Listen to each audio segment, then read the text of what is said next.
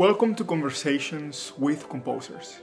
My name is Patricio Molina, Director of the Conservatory at the Newark School of the Arts. I am a composer and also the co-host to these conversations. Other co-hosts will join us during this series, including Nadine Herman, Artistic Director, and Larry Tamburi, Executive Director at the Newark School of the Arts. Each Sunday at 3 p.m., we will bring you a conversation with a diverse range of composers that are very active today. During these interviews, we will learn about their lives and dive closer into some of their music and talk about what fuels their creativity.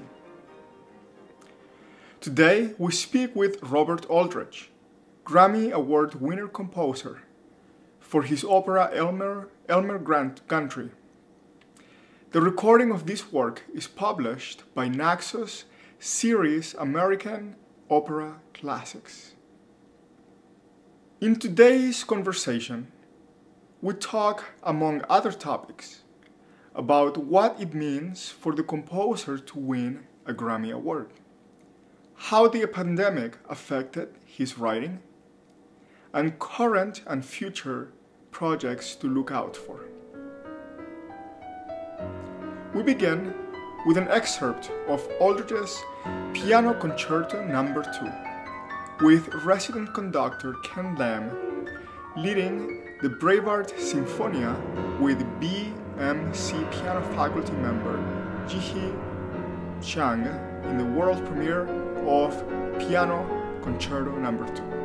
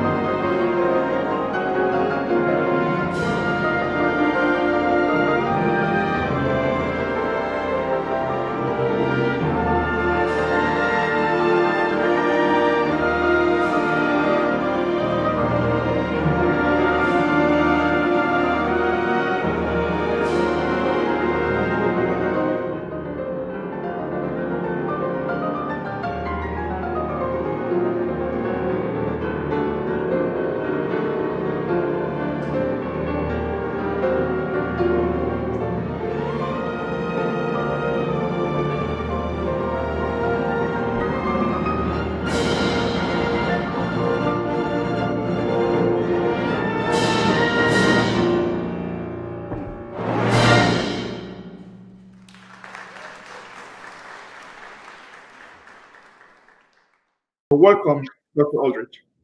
Patricio, Larry, great to see you. Good to see you too. So the first question, Dr. Aldridge, what was it like winning the Grammy? It was actually a lot of fun. I didn't know that much about it, and one night the Grammy was for my first opera, Elmer Gantry.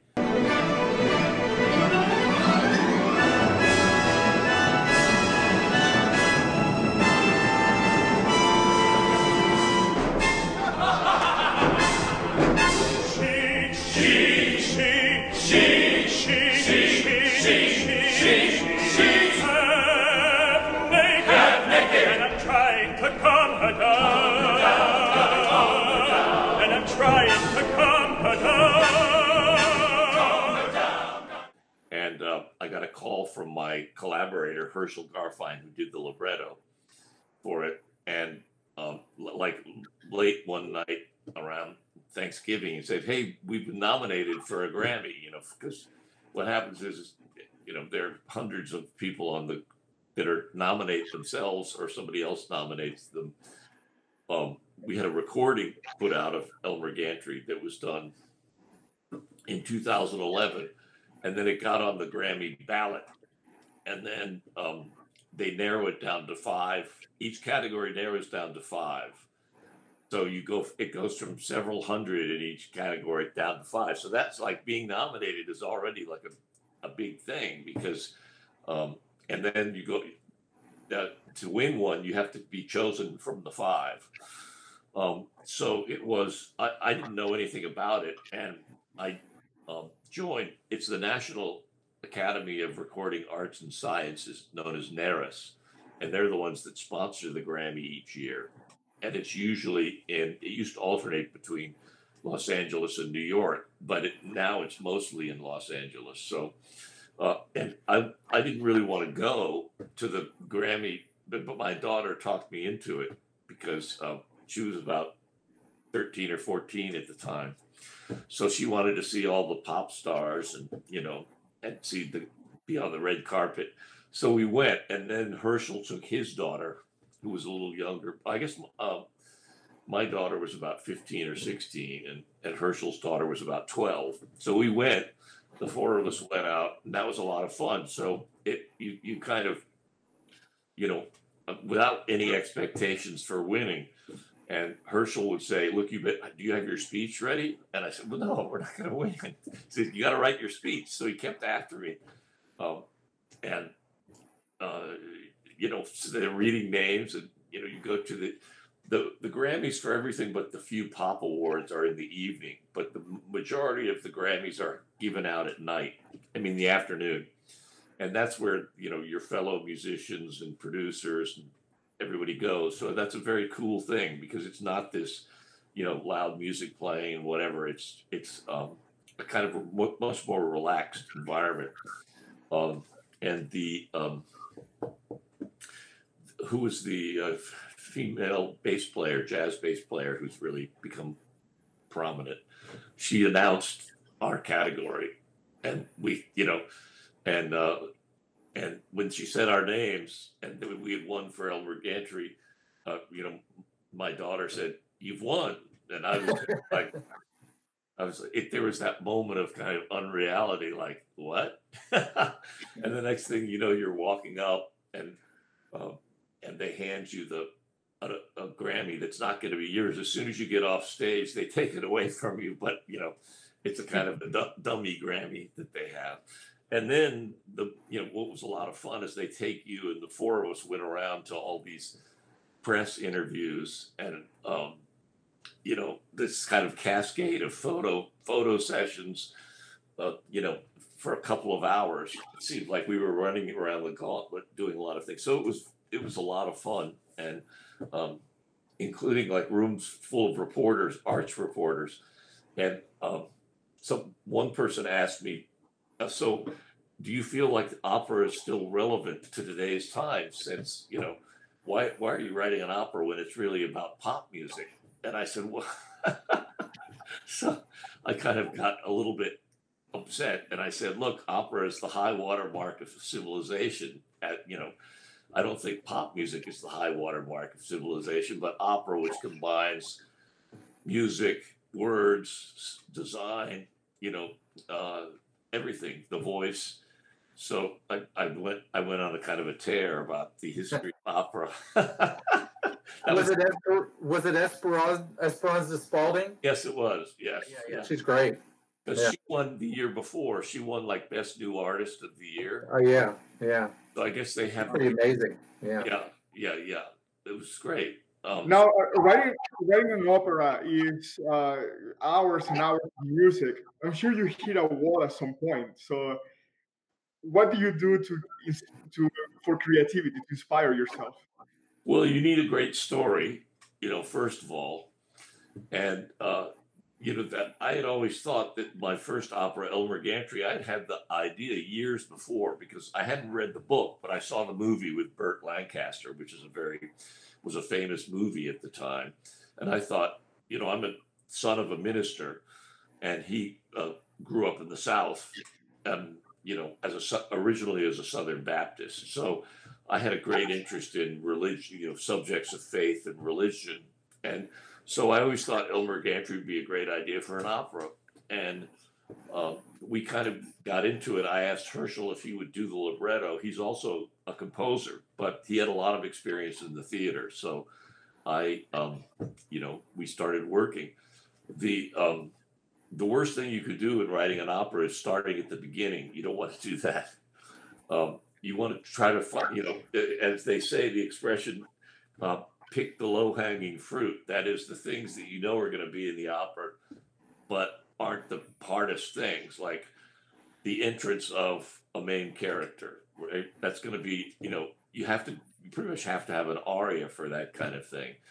The entrance for the other. So when we had two main characters, so we worked on their entrances to the opera, which weren't at the beginning.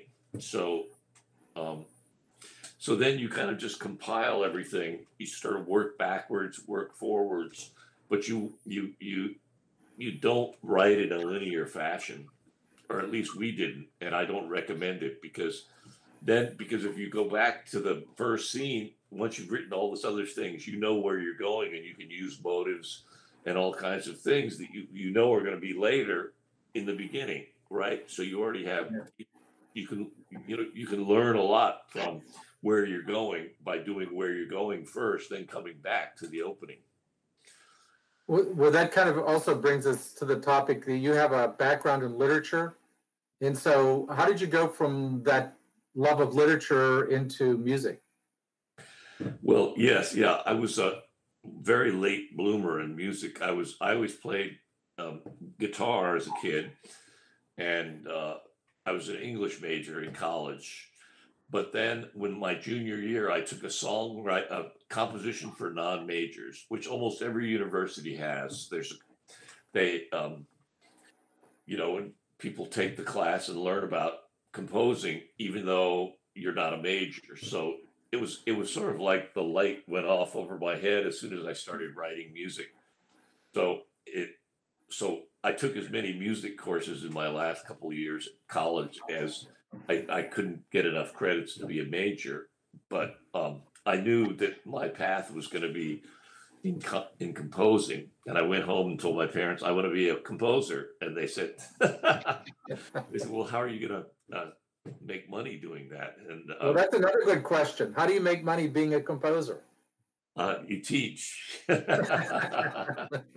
Well, yeah, I mean, that's one of the interesting questions. There are lots of ways to make money as a composer, but there are very few classical or concert music composers who support themselves fully. I'd say Philip Glass, John Adams, very few. You could probably count the number who don't, who support themselves completely by their own work on one hand, or maybe maximum two hands. Um, you get commissioned, to write pieces, and hopefully you get paid for those commissions. Then there are royalties, performance royalties from BMI and ASCAP, and then there are recording royalties when you have pieces recorded or played on the radio or published, sheet music.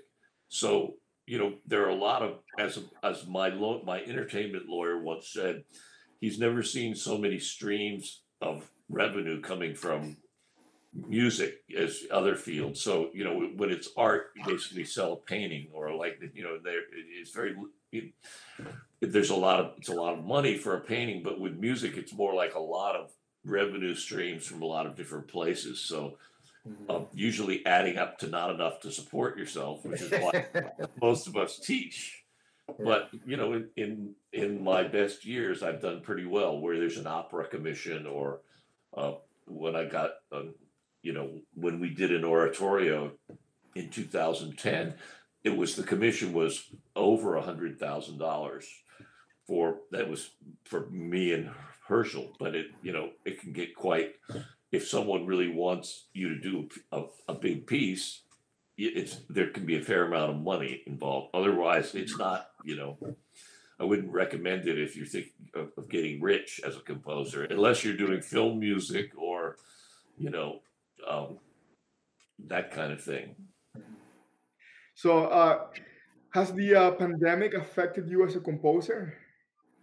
Yeah, it has. I mean, at first you would think that having all this time and not having to commute down, I live in Montclair and it's about a 45-minute commute down to New Brunswick at Rutgers University. But you think having all this additional time, you're at home and uh, you're not going anywhere, and that you would just naturally be inspired to write. But more, I've talked to a number of people that took them a couple of months to kind of get, of being completely. I didn't write anything, from about March and April, um, and then I did the way that everybody was saying, okay, we're going to write a solo pieces because those could be performed, and I didn't want to do that.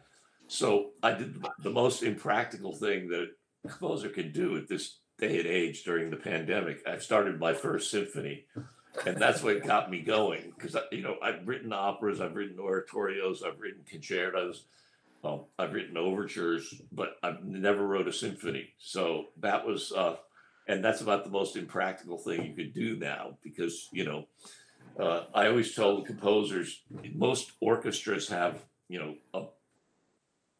go off the model of an overture or a 10-minute 5 to 10 minute opening piece, a concerto with the a virtuoso that your orchestra can afford, the most your orchestra can afford to play, and then the second half is a warhorse symphony, right?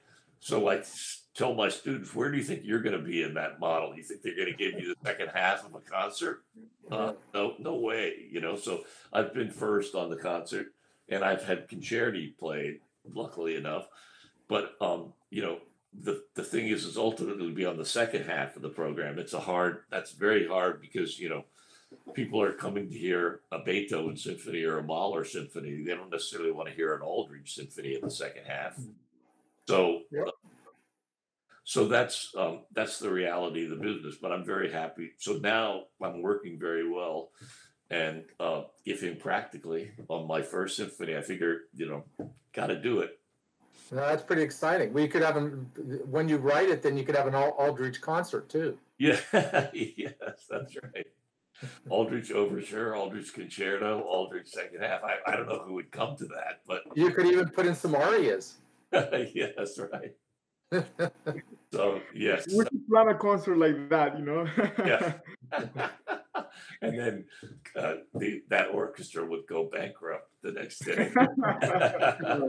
But we'll have fun while it lasts. Yeah. So, Dr. Aldrich, young students that want to go to college as composers, what do they need for their application? Normally, we ask for the undergrad level. We ask for 3 pieces of contrasting nature, and sometimes we get composers who haven't done that much, or they've written pop songs, or they've written, and sometimes you get people that have done a lot. So we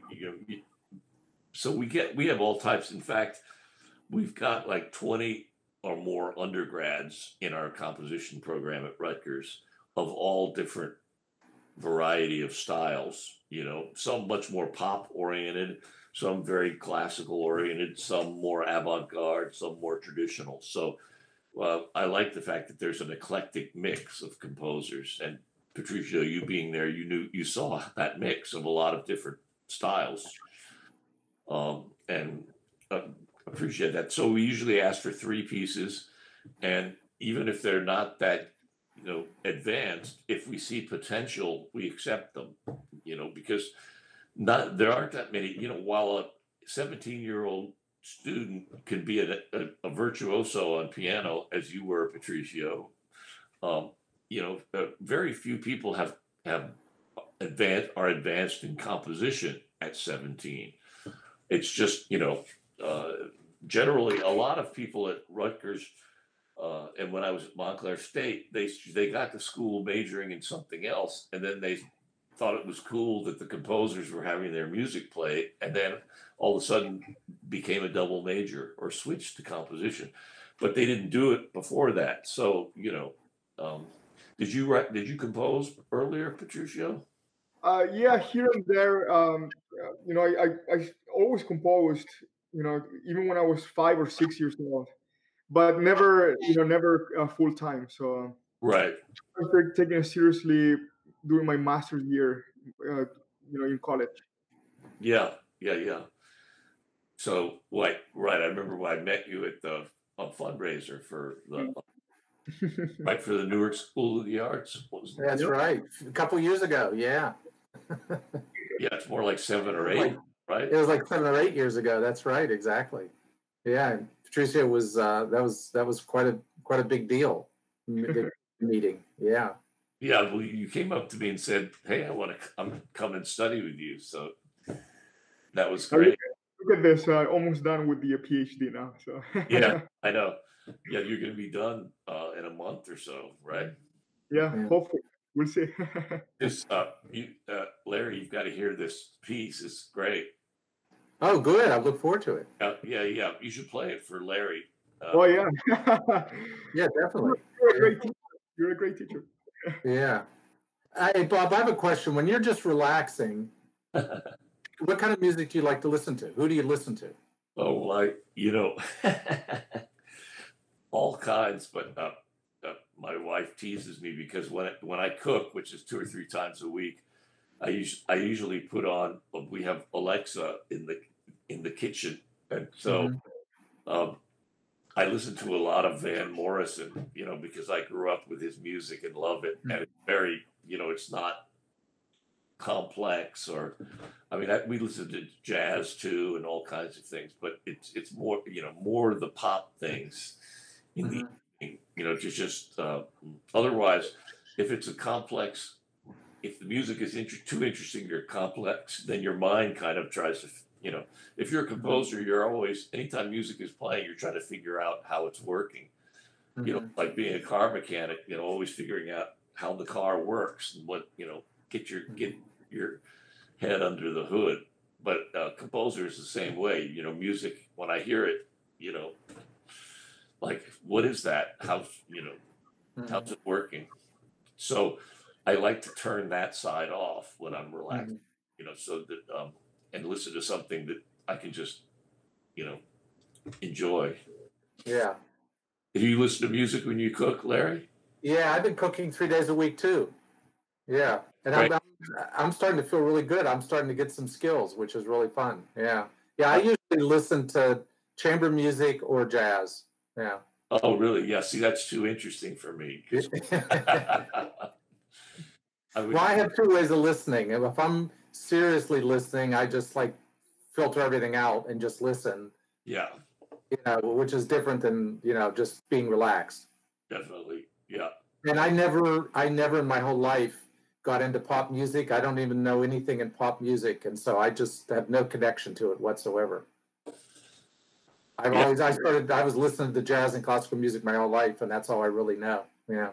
Right. Like, so in my generation, um, I it's, think we're the we're same not, generation. yeah. Well, right. But like, so for instance, the Beatles, Yeah. you were probably a little too, no, you're what, 3 or 4 years older than I am? Yeah, yeah. I never liked the Beatles. I never really liked them at all. Yeah. Yeah. See, I got into all that thing, Bob Dylan, Yeah. Beatles, uh, Yeah. and so I mean that was my way in initially, but then my mother was a big classical music fan, so I would Yeah. and I didn't distinguish between these different things, and then eventually Yeah. jazz and rock, and so I think that's one of the reasons I became I loved it all, and so and wanted to kind of use. I still think I use parts of a lot of types of music in my own compositions. Would you say Oh, that yeah, that you did. Yeah, sorry. So would you say that that's the American sound? Because your music is distinctly American. Yes, yeah, right. Yeah, I mean, I want it that way, right? Because I mean, if we're because we're American composers, I think for too long Americans looked to Europe to sort of guide the way. And when you think about literature, American literature, they broke away in the Mhm. 1800s with Nathaniel Hawthorne, Mark Twain, Herman Melville in the arts. in the visual arts, it was in the 20s and 30s, you know, with the abstract expressionists. And, you know, but it didn't happen in music until really, I would say, I mean, Copland certainly, and Gershwin were great American composers, but not a lot of people followed them, you know. I've been listening to the Romantic Symphony by Howard Hanson a lot. That was written in the early 30s. Very American sounding too. Yeah, It's a great piece. Yeah. Yeah, there was an American. There were a lot of those composers that were very good, and Yeah. and then the serialists came in and kind of took over everything. Yeah. And the American sound went away. I remember when I was in school at New England Conservatory, Copland was considered very square, and you know that you couldn't do that because it was everything was 12 tone, and the audiences went away too when the 12 tone came in. The audiences went away too, unfortunately. Right. That was really problematic because because once you lose an audience, it's hard to get them back, as you know. Mm-hmm. You know, and, so that was really unfortunate. But yeah, so I'm happy to see that American music is continued to define itself, and I'm happy to be in that tradition. You know, of, and I don't know what you know, if you say what makes American music, I mean, you'd all have different answers. I mean, I think for me, it's a lot about the rhythm, you know, syncopation, right? Mm-hmm. But because that comes from jazz, that comes from, you know. And that's your music, the syncopation is so prominent, you know. Mm-hmm. The opening of your opera, I love the third movement of your piano trio. It's just sometimes the piano has those bass figurations with full of syncopation everywhere, and you know that makes it sound very American. Yeah. And Patricio's played my music, that trio, which is one of my hardest pieces, most difficult pieces. And Patricio, you know, said, I got a call from my publisher saying, this student wants to perform your trio, you know, and you got the music from Peters, right? That was before we really knew each other. And the music is super difficult, but it's you know is satisfying to practice because it's great music. But I remember practicing a lot. Yeah, no, I mean that really.